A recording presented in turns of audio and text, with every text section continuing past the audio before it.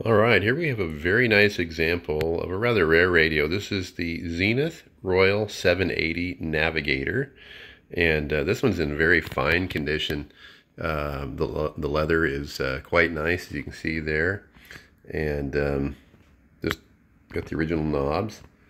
Let's see, it's broadcast long wave there, all transistor, of course, and there's your two selections down below there. There's your on-off volume knob, and then of course your tuner.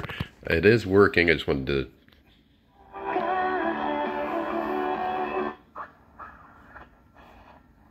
show you that it receives signals. Let's see, get down here on the other end.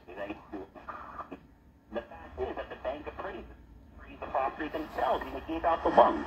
But she nonetheless is seeking upwards of $370 million. Anyway, so it is receiving.